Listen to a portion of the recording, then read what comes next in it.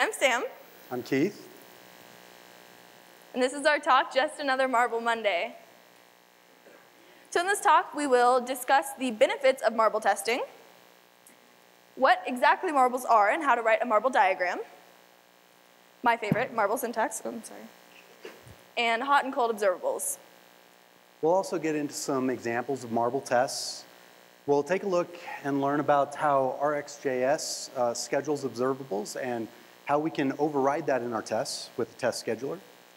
We'll do a little bit of coding together and implement an 80s dance-off feature into a clone of the popular Tour of Heroes. And lastly, a quiz. He's kidding. No, I'm not. Seriously, quiz. Hey, Keith. What up, Sam? Why should we write marble tests? I'm glad you asked. I think Jeff said it best. Asynchronous development is hard. So when we write web applications, we're largely writing asynchronous code. There are many good reasons for this, which I'm not going to get into today, but there are some byproducts of this. When we're testing asynchronous functionality, such as observables, it's very difficult to write these tests in a way that's easy to read and understand. Sam, have you ever had to write a test for an asynchronous function where you had to set up how your data was being resolved up at the top before actually executing the functionality down at the bottom? Didn't it feel like everything was out of order? Yes, it's the worst. Well, marble tests have you covered because they allow you to write your tests against asynchronous functionality in a synchronous way. So this allows you to write your tests in a fashion that much more closely resembles the actual flow of logic through your application. And then everything feels a little better. And that is radical. I know, right? So this and the fact that marble syntax is nicely descriptive of what and when things are happening in your observable makes it much more readable. Also, when writing observables, it's really easy to create race conditions in your application. Marble testing is a great way of exposing these types of issues. Awesome. Thanks, Keith. No problem. So, alligator.io says that marble diagrams are a way of visually representing observables. So here is a marble diagram. So first, the lines show the flow of time as indicated by the arrows on the right side. Next, we see the marbles, which are values emitted by the observable. Then we see the operator, which here, in our case, it's multiplying everything by 10. Then we see the bar at the end of the sequence, which represents completion. The output contains the values that subscribers to the observable will receive. I always forget that line. Okay, and lastly, the X represents an error if one is present in your code. Ooh, isn't that one of the answers to the quiz later? Keith, how is Brad gonna win our quiz if you tell everybody the answers? My bad. You're welcome, Brad. So before we get into marble testing, we are going to learn how to read them. Every time I told someone I was speaking on marble testing at ng-conf, the response was pretty much the same. They had to write a marble test at one point or another, and they couldn't figure out what the symbols meant. That is marble syntax. And it's also my favorite. Don't ask why I'm a dork, I know. Everyone knows you're a dork, Sam. All right, so let's briefly discuss marble syntax. When I first started writing marble tests, I was a little confused by it. The symbols that we put into the tests, they didn't immediately make sense. I'm hoping with this baseline level of knowledge that it'll help you when you start writing marble tests yourself, that it'll make a little more sense and be easier. Can we get a raise of hands? Who has written a marble test before? Okay, awesome. Well, this is old news for you guys. All right, well, let's go over it real quick. So dashes represent a period of time. Usually 10 frames, and a frame is equivalent to 1 millisecond. A pipe represents completion. So at this point, the observable would stop actually emitting values. The pound sign represents the dreaded error. I don't like finding those in my code. Yeah, me neither. All right, next, characters are variables which represent values emitted by the observable. You can use parentheses to group together functions that need to be executed together, need to be executed synchronously. And the caret represents a subscription point. This is only used in hot observables. Hey, I think that one's on the quiz too. Come on, Sam. You just gave me a hard time and now this? What's going on? All right. All right, hot and cold observables. Let's dig into this a little bit. So in our own words, hot observables are creating values before the subscription has started. With cold observables, nothing happens until something or someone subscribes to it. A good example of a hot observable is mouse movement, because the mouse is moving or happening before somebody is listening or not. A good example of a cold observable is an HTTP request. Nothing happens until someone subscribes to it. So hot and cold observables is a concept that once you get it, it makes sense. It's not that hard. But it's difficult to explain, and therefore there ends up being a lot of confusion on the topic. So one of the things that we wanted to do in this presentation was find an example that explains hot and cold observables that we can all relate to a little better. As we were preparing for this talk, we found a great blog post by Quentin Pisman, where he took some real-life metaphors and related that to hot and cold observables. So he said, hot observables are like watching a movie in a movie theater, and cold observables are like watching a movie on Netflix. The reason why watching a movie in the theater is like a hot observable is because regardless of when you get there, the movie has already started, and it's going to start at its scheduled time whether you're there or not. The movie in this example is the data being emitted by the observable. If you arrive late and you subscribe late, too bad for you. You've missed the beginning of the movie, but you can continue watching on from where you got there.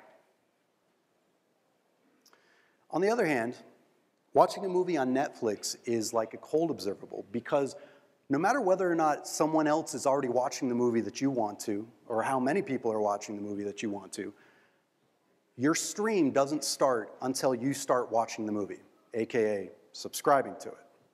So everyone who's watching a movie has their own separate stream of this data, and they can all be watching the same movie at different points at the same time.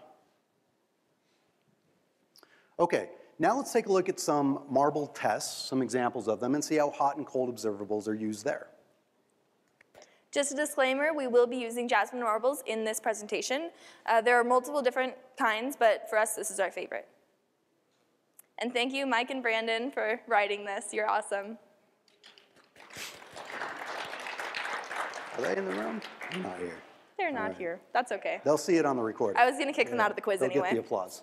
All right. Okay, so first let's take a look at what we're going to test. This is the load dancers effect. If you don't know what NGRX effects do, they listen for actions to be dispatched, and then after performing some side effect, they return a new action. So what this effect is doing is listening for the load dancers action to be dispatched. It then executes the get dancers function on the dancer service, and if successful, returns the load dancer success action along with the dancers as the payload. If the request fails, it'll return the load dancers fail action. Boo. Yeah, we don't want that. Okay, so this is one of the tests that we might write against that particular effect. As you can see here, there are three basic sections to the test. First, we set up our payload data. Then we prepare our starting and completion actions before we set up our effect and say what we expect to actually happen. Here you can see that we are declaring a hot observable to represent a stream of actions. This is because before the test begins, actions could already be getting dispatched. The response and expected result are cold observables because they will not emit any values before the test begins. Also, we are using marble syntax to describe what these observables are doing. So the action that starts this process is dispatched after a 10-frame delay. Then, after another 10-frame delay, we receive the response to the HTTP request with the set of dancers before the observable stops emitting values. The expected result has two 10-frame delays after returning the completion action. The reason for having two 10-frame delays here is because the starting action and the response had one 10-frame delay, and the result is delayed by both of these. Okay, now let's take a look at a test against when this all goes wrong. So if the HTTP request fails, then this would be the test that we would write. The structure is pretty similar, except for when we're setting up the payload data, instead of actually setting up the success data, in this case, we are returning an error. So we will have an error as the payload. Also, one of the main differences here is that the response here is actually throwing an error. So again, we're not going to be returning some data from the HTTP request. It throws the error. We're going to deal with that. The expected result here still has two 10-frame delays before emitting the completion action. This again is because the previous two steps in this process have one 10-frame delay each, and we need to account for it in our expected result. Okay, time to dive a little deeper. Let's take a look at a scenario where we need to work with the scheduler that determines when values are emitted from observables. Okay, so what if the functionality that you are testing is doing something to change the schedule that the observable is emitting values? A good example of this might be a debounce to suppress the number of values emitted while a user is typing in some sort of a search criteria. RxJS operators internally use the async scheduler to determine when they will emit values. So what we can do is use the getTestScheduler method that is provided by Jasmine Marbles to get a scheduler and inject it into our effects when we run tests so that we can control the flow however we need. Keith, could you show us how we were able to inject the scheduler into our effects? Absolutely, Sam. Okay, so here's the constructor for our effects. So what we're able to do here is use injection tokens to optionally inject a debounce value and a new scheduler, which we can then use in the test for our effects. With these in place, we can go ahead and use the injected scheduler if one is provided, or if one is not, we'll just go ahead and use the default async scheduler from RxJS. So this effect handles a search of the dancers. The effect starts with the dispatch of a search action. It then applies the debounce to the data stream, suppressing any value from being emitted for a period of time. This is where we can use our injected debounce value and scheduler when we test. When we are not testing, the async scheduler will take care of things. Okay, so when setting up the test bed for our tests, we can take advantage of the injection tokens that we were looking at just a moment ago. And provide a debounce value and use the getTestScheduler function that's provided by Jasmine Marbles to inject the scheduler that we can use in our tests. The reason for setting the debounce value here at 30 is to make things a little easier for us as we are testing so that we don't have to write quite so many dashes in these tests if we have a longer debounce.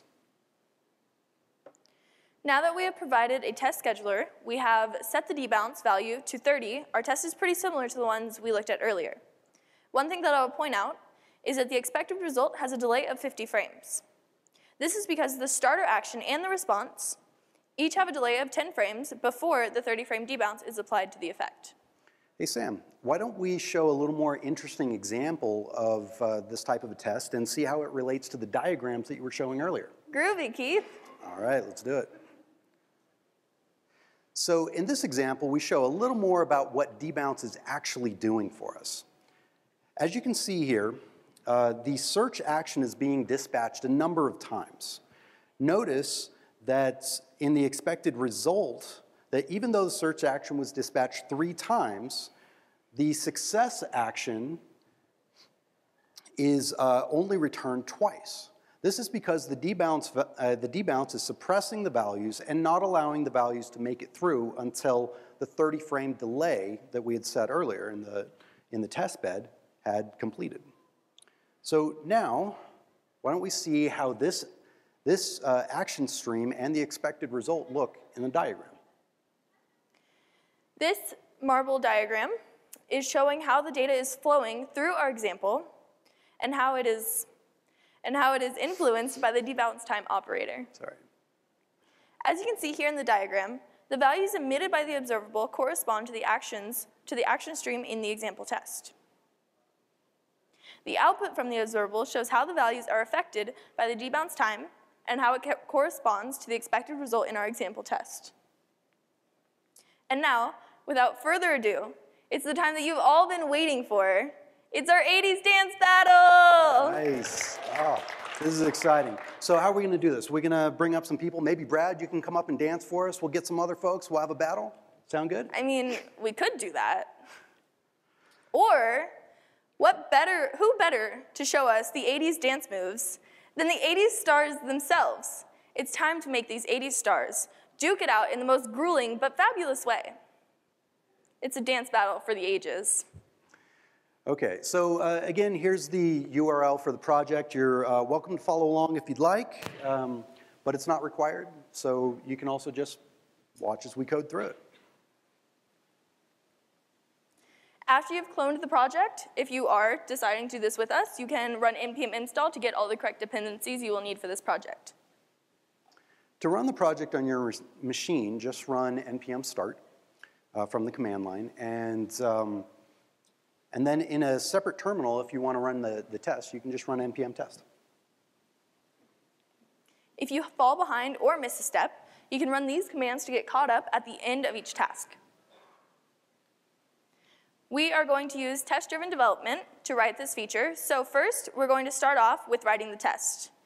At this point, the test will be failing because we haven't actually written the functionality yet. So together, we will make that functionality work and the test pass. Fingers crossed, Keith is a lot more optimistic about this than I am. Hey, have a little faith in me. All right. So Keith will John Hyatt, 1987? Anyone? Nice. Okay. Keith will be live coding along with you, so you can follow along with him. And if you have any questions, do your best, robot, and I will help you.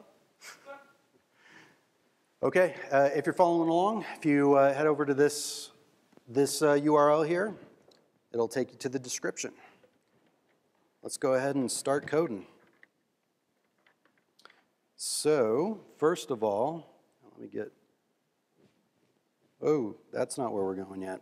Okay, so here's the application that we're working with. So like we mentioned earlier, it's a simple clone of the Tour of Heroes that we've modified a little bit. We've replaced heroes with dancers. And what we are able to do, if I can see my mouse here, is we have a set of some of the 80 stars, and we're able to choose from those stars and pit them against each other. So let's see here. Let's choose Susanna Hoffs. All right, and we can click the battle button, and there we go. They are in their dance battle processing. Problem is, right now, this is not actually processing the battle and telling us who is actually going to win. So that's what we're going to implement now. All right, so into the code base here. So I am using Wallaby.js in my editor. That's how we get some of this nice feedback over here, letting us know what tests are passing and failing. You're welcome to use that if you're following along as well. The configuration file for it is at the root of the project, but not needed. You can just run the tests using Karma by running npm test at the root as well. Okay, so again, we are using good test-driven development style here. So the first thing that we're going to do is write a test that will be failing and then fill in the functionality that's going to get that passing. So real quick, before we get into the test, I'm just going to write the shell of our effect so that we can reference that in our tests. So we are, if I could spell that right, writing an effect called battle. It is going to return an observable of an action. Okay, I think that is good for our shell. So let's go ahead and move over to the tests and start writing here. So we start off by writing our describe. So this is going to be used to group together all of the tests that we're writing for this particular effect. Okay, so we've got our the scribe for grouping that. Let's go ahead and start writing our test. So this should return a battle outcome determined action with the outcome on success. Okay, so now, what's next? So first of all, we want to go ahead and set up our payload data like we were talking about earlier. So we're going to need an outcome. And we have a nice enum that gives us all of the possible outcomes there. So we'll grab one of those. We need a challenger, which is a dancer, and a challengee.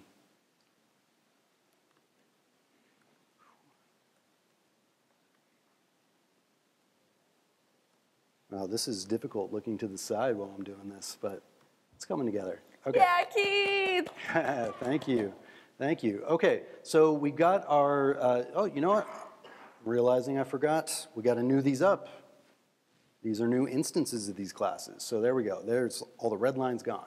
Okay, now we set up our starting and completion actions. So this is, again, a new battle action. And it takes a payload that includes the challenger and the challengee. All right, that looks satisfied. And our completion action is a battle outcome determined action, which is going to receive our outcome. Okay, so let's go ahead and start, let's see here. I, again, did not new that up. Look at that. Okay, so let's go ahead and set up our effect. So the action stream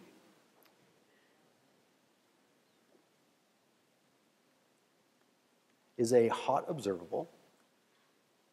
And so here we're just simulating the action making its way into the action stream by being dispatched. Then we set up our battle. This is a cold observable. And here,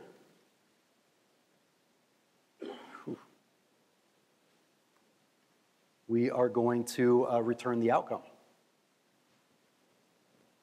All right, now our expected result. Okay, again, like we were talking about earlier, the previous two steps had a 10-frame delay, so we need to account for both of those here. So we have our two 10-frame delays, and then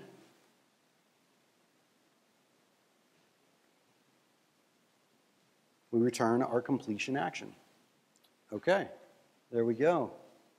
And that looks okay. We'll just get rid of that little space there. Okay. Okay, and lastly, we just need to tell the dancer service action what it should be returning. And in this case, it is our battle. That'll include the outcome. Okay, so now it's time to just set up what we actually expect the result to be. And in this case, the effect battle, it should be an observable of our expected result.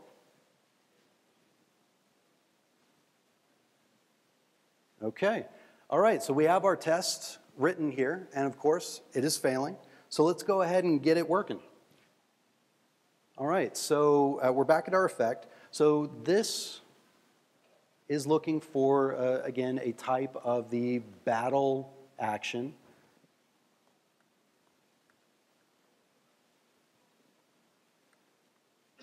Okay, there we go.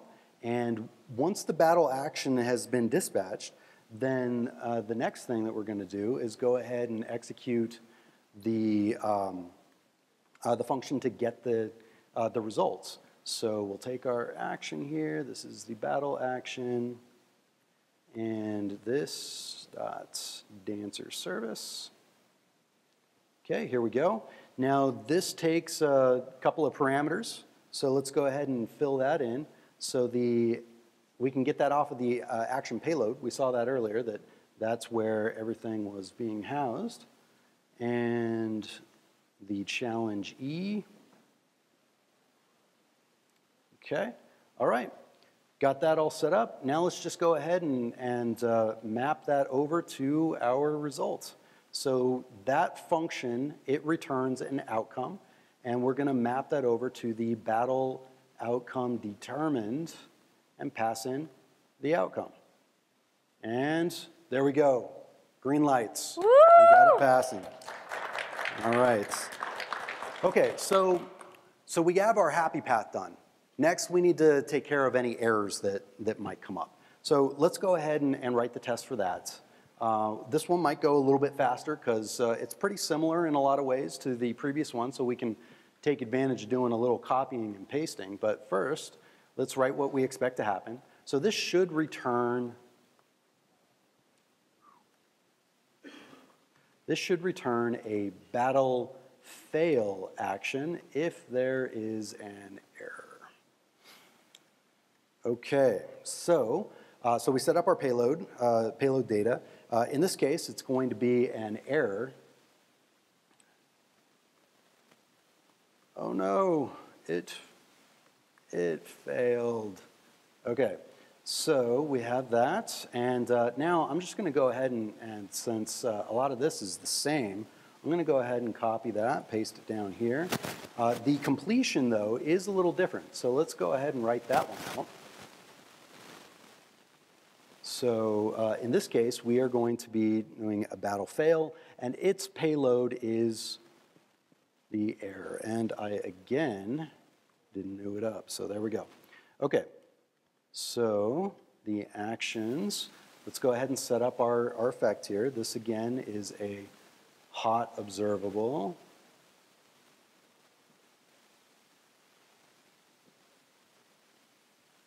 Passing in our starting action. Now, the battle itself is going to be a little different here because, again, this is our not so happy path. So it is, again, a cold observable, but instead of actually putting a variable in here to return a value, we're instead going to have that dreaded error in it. So again, no value being passed into that variable, but instead, we're going to throw the error, okay? And then the rest of it is pretty similar. So let's go ahead and, again, do a little bit of copy and paste. So, all right.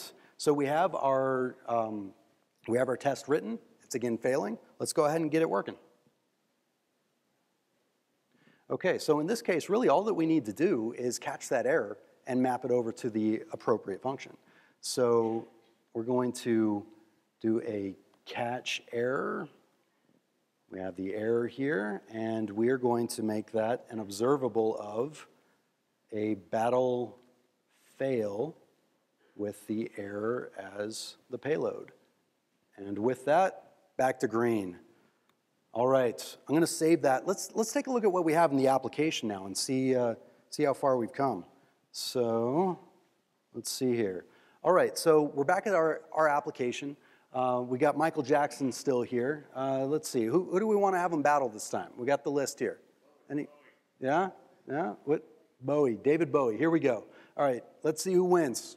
All right. Michael Jackson. Isn't he awesome? This is great. But we didn't get to see them dancing.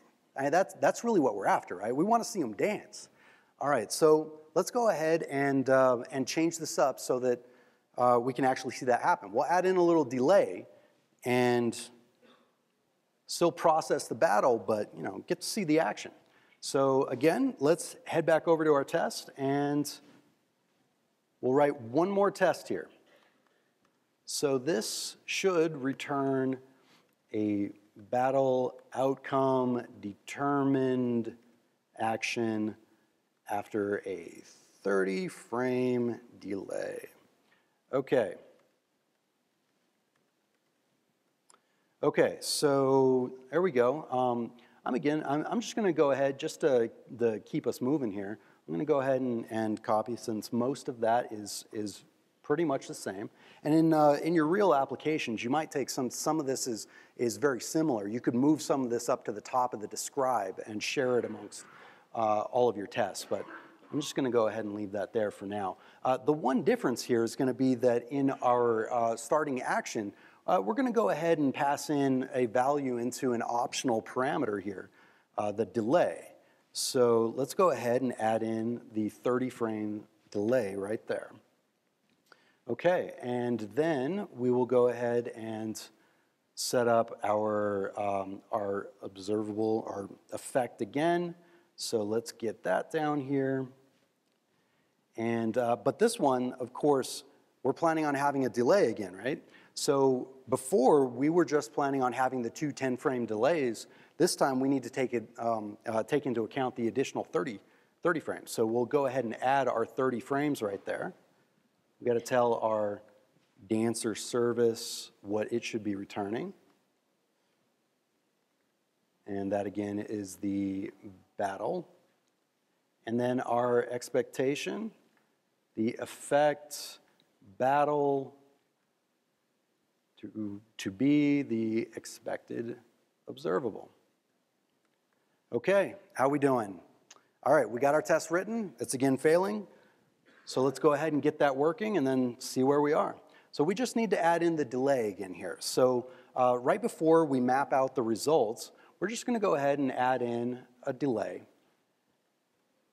Now, what we want to do, again, the delay was optional. So we're going to go ahead and grab the payload from the action here and take the delay and use that. But again, optional. So if it's not there, we're just going to go ahead and set a 0 delay.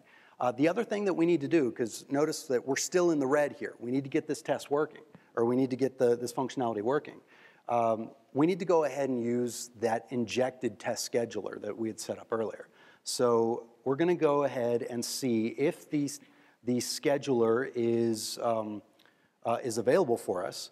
But if it's not, we'll just use the default async scheduler.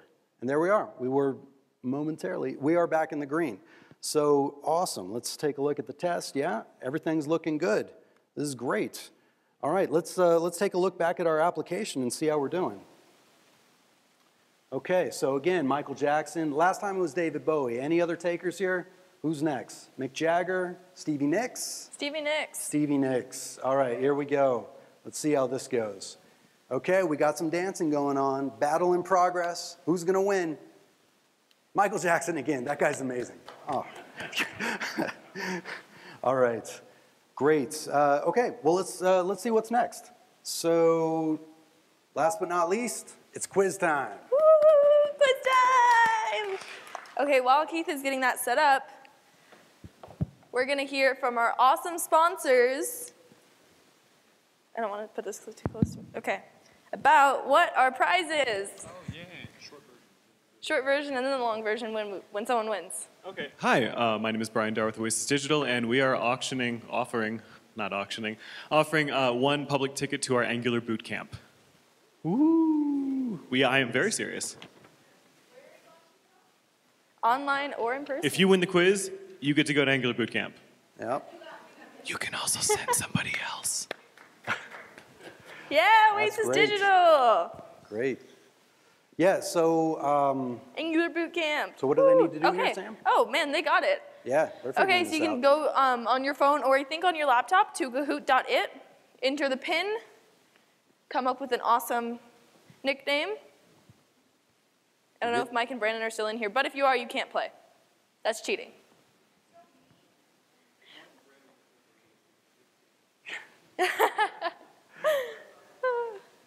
This is awesome. Okay. We're getting, a lot of people here. Where's our music? Amazing. What's that? Where's our music? Where's our awful Kahoot music? Yeah, I don't know. The music seems to be gone.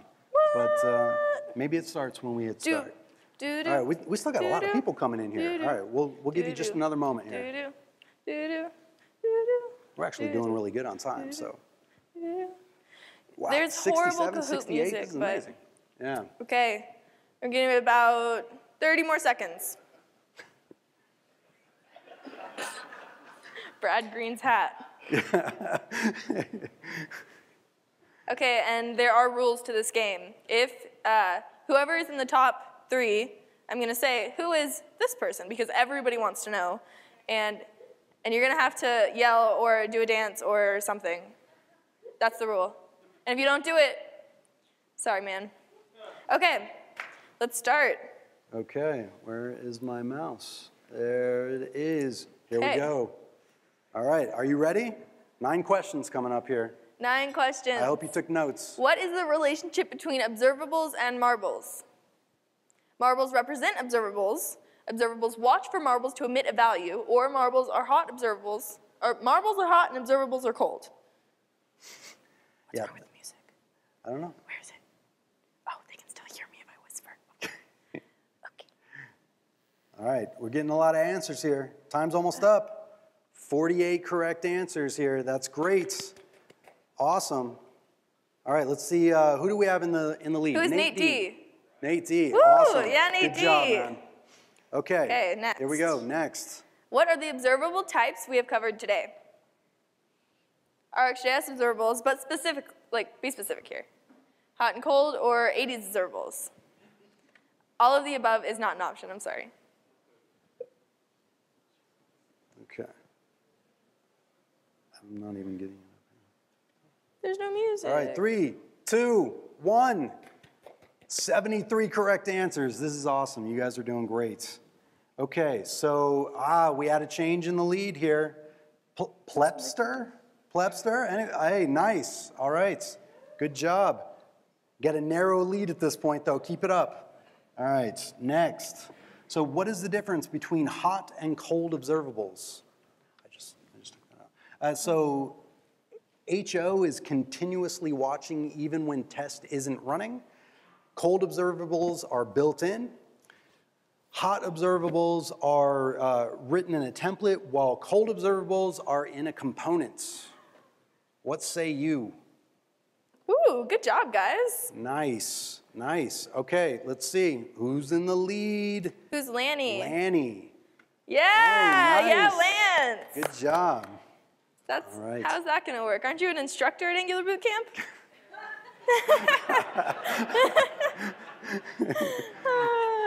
Okay. All right, next question. What does the dash mean in a marble test?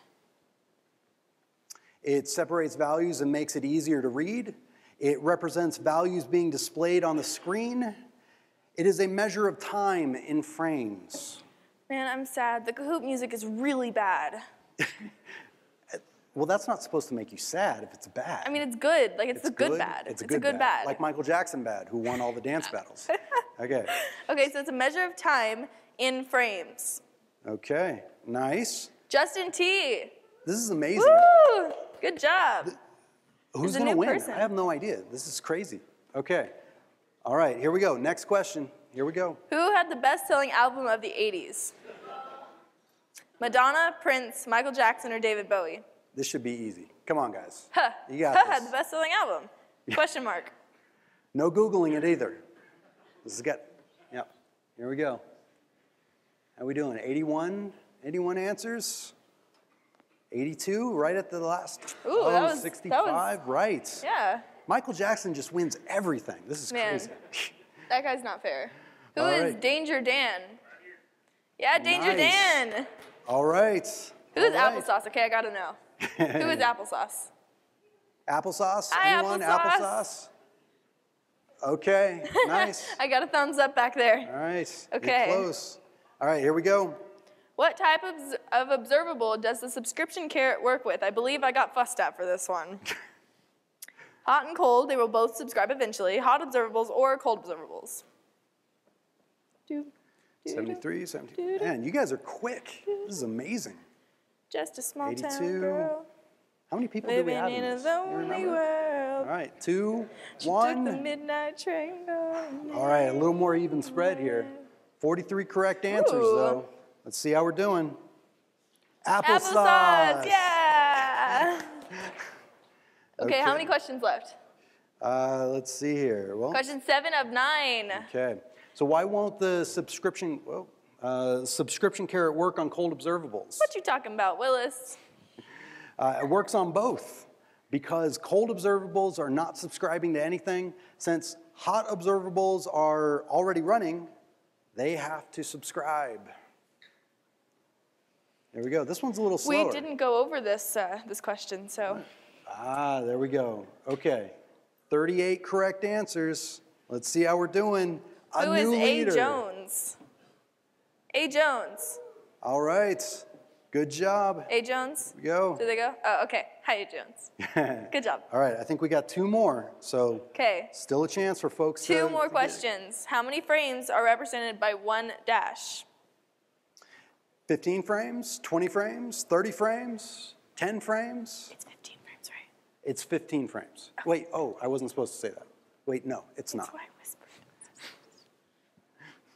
15 frames, pretty sure. Pretty sure it's 15. Yeah, no. All right, 71 correct answers. I think How many people were people paying did I pull? attention. This is good. I got 3 people. Yeah? I got 3 people. Sorry, did that. I got we 3. apologize. Okay. A. Jones. Yeah, A. Jones. Wow, nice. You've been in Wow, the lead 2 the in a longest. row. Good job, extending Justin the T, though. lead. This I is see good. you. Oh, we got the next one. Okay. What does an X represent in a marble diagram? The spot, of course, that's got to be it. A subscription point for a hot observable, a value emitted, or an error. It's the spot, right? It's the spot. Pretty sure it's a spot. I mean, What you talking about, Willis? what you talking about, Willis? It's a spot. Okay, 1 second. Good job, All right, guys. nice, nice, most of you. A couple of people actually took us up on the spot. This is great. Yeah, I like that. All right. Okay, who's Jared? Jared. Yeah, Jared. Good job, Jared. Woo! That's awesome. Good job. Jared, come on up here. You won. Did he win? Yeah, he won. Woo! Yeah. Oh, I'm sorry. I always do that. All right, so I'm just going to tell you really quick about Angular Bootcamp. It is a here. 3-day intensive course that we offer. It's taught by the likes of Bill Odom, Paul Spears, Lance Finney, Sani Youssef. We got a lot of great instructors out there. We do it publicly in various cities throughout the US online. We also do it privately for teams. So many of you in this room probably do not need Angular training. Why are we giving this out? Well, you can give it to your mother-in-law, your neighbor's cat, or you can apply it to a team purchase. So we also do it privately for teams. So feel free to apply this to either yourself, your friends, or anybody else. And if you have any questions, stop by and see us in the booth outside. And thank you very much. Thank you. Good job, Jared. All right, awesome. Am I still on? Okay. Yep, you're still on. Okay. Great. There's a little bit more. Yep. We're almost done. Okay, what's next? Here we go. Review. So we're going to review really quick. So in this talk, we briefly discussed the benefits of marble testing, or unit testing, but marble testing in specific. All right, that thing stopped working, so here we go. We went over marbles and marble diagrams. We looked at marble syntax. And we talked about hot and cold observables. We went through some example marble tests, discussed the test scheduler and how we can use that in our tests to override the scheduler. We had an 80s dance-off where we exercised together or wrote a little bit of code together implementing marble tests, and we had a quiz. We would like to give a special thank you to the NG conference organizers, some of which are in the room, and of course the NGRX organizers and the Angular community. You guys are great. And if you don't know, one of the organizers is actually my mom, so we'd like to say a very, very special thank you to the ng-conf organizers. So here are the slides one more time, and they will be tweeted out after our talk, so no worries if you did not get them. And now you know, and knowing is half the battle. All right, thanks, guys.